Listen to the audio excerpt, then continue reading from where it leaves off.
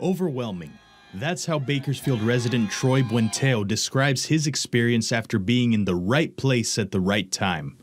On Friday, Dodgers superstar Shohei Ohtani stepped to the plate in the bottom of the ninth with 2 outs and the bases loaded.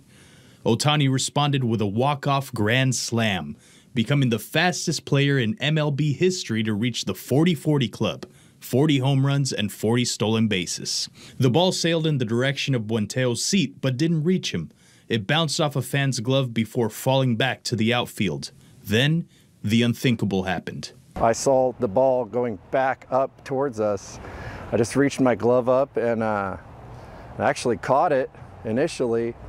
And then there was just a melee, like I described to somebody earlier, I'm a heavy metal fan, and so it was like being in a Slayer mosh pit, for like 3 to 5 seconds. This is a dream scenario for any fan of the boys in blue, except Buenteo says he isn't a Dodgers fan, but a lifelong Cubs fan. However, he says he is now a big Shohei Ohtani fan after the moment that both he and his son will never forget. Buenteo tells us one of the first things that popped into his head was some of the hardships he and his family has faced recently. He specifically mentioned a long custody battle that cost them a lot of money. We finally got it finished on Wednesday. They told us that he was going to permanently be with us. And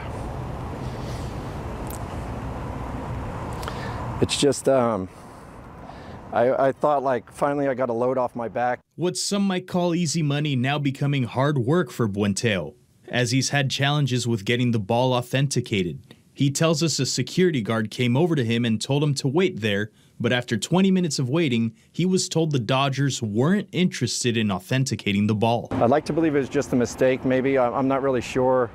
I called their offices earlier today. They recommended I send an email. I told the individual, hey, people are asking me about, what happened with the authentication, and I'm telling them what happened. Buenteo says his #1 priority is to get the ball authenticated. He doesn't know if he wants to keep it or sell it yet. However, he is willing to listen to